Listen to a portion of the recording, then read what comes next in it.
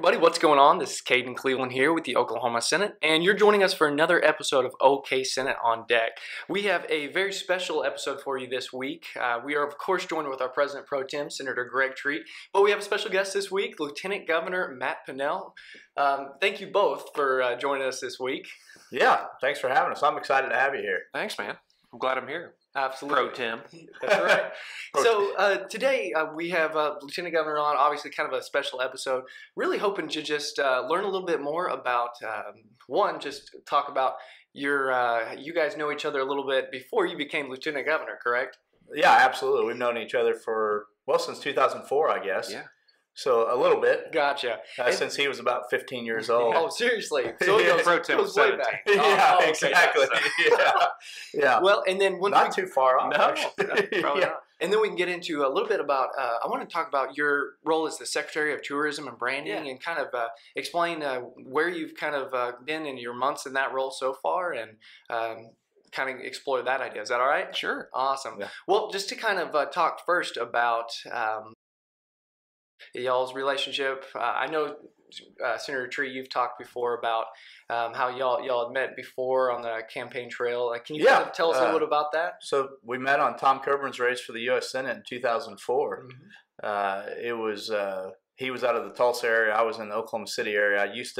I grew up in Catoosa. I think we've talked about that on the podcast before. So just one or two times. Yeah, the Blue Well, Catoosa, Molly's Landing, Catoosa. No. Yeah. But anyway, he grew up in the Tulsa area and actually knew some of my wife's cousins really well.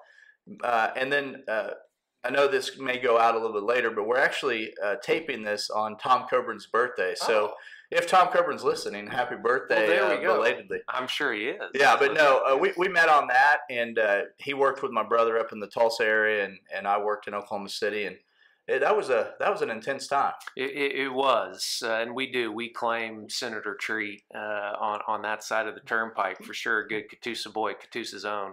But yeah, it was a fun time. We kind of grew up together in politics.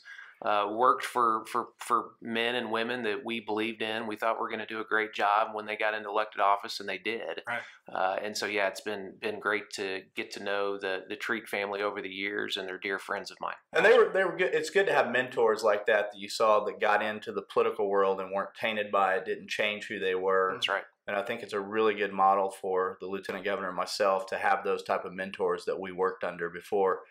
He also was the state party chairman in 2010 when I was running the Victory program. So our paths crossed again. He was the chair of the party and I was working at the party. Man, that was a big year. We went from 3 statewide elected offices being Republican to 11.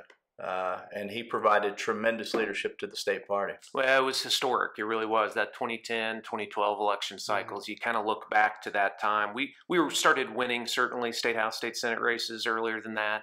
But that was the shift. Gotcha. And with Senator Treat helping run the party with me, we did. We racked up a bunch of wins. And we ran the party the right way, too. That's awesome. So, well, kind of shifting gears here real quick, talk a little bit about your role as the Secretary of Tourism and Branding. Can you kind of just give us a little bit about that, Lieutenant Governor, and explain to us so far in the months that you've been in this role, what that has kind of looked like for you? Yeah, well, when I ran for Lieutenant Governor, I looked around and of what other Lieutenant Governors around the country were doing, what their job was. I know it's shocking that I would do that, but I wanted to see what other lieutenant governors did. Right. And a big part of their portfolio, most every lieutenant governor that I looked at, was tourism. Some lieutenant governors, that's their only job, to promote tourism in the state. It was no different in Oklahoma. You're chairman of the Tourism Commission in Oklahoma, and I kind of really planted my flag on that really tourism is the front door to economic development. So all this economic development that we're talking about, retaining and recruiting jobs to the state, we got to get people off our roads and bridges to see Oklahoma first. Because when we get people here off our roads and bridges spending money here, they fall in love with our people. They see how great this state is, how diverse this state is. And then they start looking at other ways that they can impact Oklahoma. Again, I find a lot of people still have a very antiquated view of Oklahoma. They think of Oklahoma back in the 1907, 1910. Right. And it's exciting that we have somebody like you that knows how to promote the state. Are you finding that when you travel around the country and We really are. Yeah. Again, most people, you're right. They buy a bag of chips and a tank of gas when they're crossing through the crossroads of America, Right. and they don't get a good understanding of the state. Right. And we're going to change that. Some of that costs a little bit of money. Some of it doesn't. I mean, some of it just takes a statewide elected official and advocate making sure that we're telling our story Right. in a much better way. So it is Secretary of Tourism and branding. Mm-hmm. So we are going to do a rebrand of the state as well. Governor Stitt realizes as a business owner as well Right. that the brand matters. When you're running a big business and if you're running a state, that brand absolutely matters. The perception kind of becomes reality. So we'll be launching a new branding campaign in the state this year that we're very excited about. He takes branding seriously. He hosted a meeting where we were trying to recruit a business to Oklahoma down in his conference room. What was that, 2 weeks Yeah, ago? that's right. And what is that on your table there? We have a branding iron in the middle of our table. That is awesome. That That's is right. That's awesome, right. both for symbolism and decoration. No it's just doubt. fantastic. Yeah. Absolutely. We may need to look at Yeah, something like I'm that. kind in of here. upset we don't have one here. Yeah. We'll get to work on that. We'll make a note on that. We'll one. get you one. Yeah. Okay, so speaking to branding a little bit, and you go into, I guess you travel to different states and see what they have going on.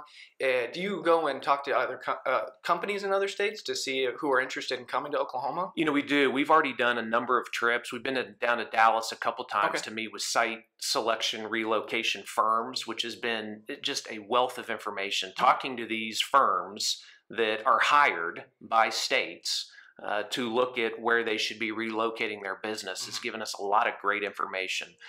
And we are top 10 in some areas. I mean, our career tech infrastructures is the best in the country, us in Georgia. And so we're starting to kind of see where our strengths and weaknesses are. Right. So we've made a number of trips to Texas. Governor Stitt was just out in Washington, D.C., pitching a company as well. So we will be getting much more aggressive on that front. And I'm looking at other states from a branding perspective too. Tennessee is a state that did a rebrand a couple years ago. So it's a best practice that we're kind of looking at. So we don't want to reinvent the wheel. We want to see what states are doing well, but we're also absolutely going around the country and world to hunt for businesses to relocate. I think having you and Governor Stitt out there on the trail is beautiful. I mean, two guys who've started businesses in Oklahoma, who've operated in Oklahoma, know the advantages, disadvantages. I can only imagine sitting across from you and Governor Stitt. You make probably a very plausible argument to them. No, we've done business here. This isn't theoretical. That's right. And my focus certainly is on that small business entrepreneurial side too, which again, any company's looking at to see states that are really fostering a good environment for entrepreneurs. Those are the cities and states that are growing. And so we're really excited about that part of it too. Gotcha. Okay. So you mentioned the small business entrepreneurship. Now you own a small business, don't you? We do. Yeah. So due in large part to my wife, who's an inventor. So she invented the Binksy baby shopping cart hammocks. It's those little hammocks that clip into shopping carts for babies that can't sit up yet. All the rage. All the rage. Well, Senator cool. Treat knows the story well.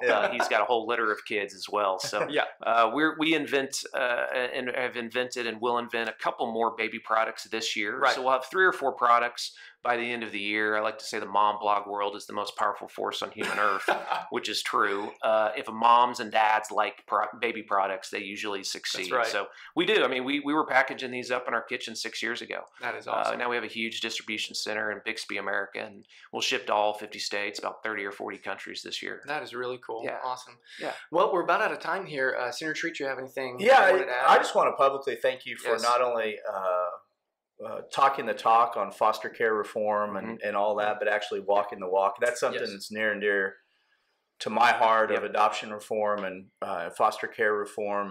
And I have not gone down the path of actually being a foster parent, but I want to personally thank you and Lisa for actually stepping up to the plate and providing a loving home. That more important than what you do as the president of the Senate or lieutenant governor or a businessman is those providing a future for those kids. And I wanted to publicly thank you for that. Well, I appreciate that, man. It is near and dear to our heart. Our church certainly lit us on fire for it. And we've had a number of babies through our house, and we'll be doing respite care here soon too. There's certainly changes that we have to make in a lot of different agencies, but this should be in the middle of everything that we do, recruiting moms and dads to stand in the gap when those moms and dads are trying to get their life in order so they can get their kids back. And so I'll continue to be in the middle of foster care arena over the next 4 years. That's awesome. That's huge. That's bigger than anything else we can do out here. That's absolutely right. Well, thank you both for taking the time to just sit down with us this week and talk to us a little bit about, I guess, updating with the Lieutenant Governor role and explain to us what exactly that looks like and the importance of it also in the tourism and branding part of it. So, and hopefully we can have you on here again in a few months and get an update on how the branding's going, because you're just starting on it. That's right. But hopefully here in the next few months we already have started seeing. Yeah, we're in week 6. Why aren't you done yet? Come on, I know. That's right. We'll get out there spring break. Post. We have a photo contest in our office. Hashtag OK Travel Takeover. So on spring break, as you're going around the state, take a photo. Use the hashtag OK Travel OK. OK Travel Takeover is the hashtag. Love it.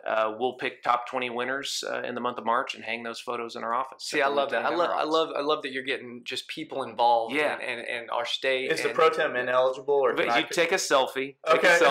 And maybe you'll be. I'm going to try to win. I'm competitive. If he submits a portrait, I mean, that's got to be a top. I may have to pick it. Obligated at that point. Yeah. Absolutely. Thank you for joining us. Of course, man. Well, thank you guys both. And guys, thank you so much for joining us and listening to our podcast this week.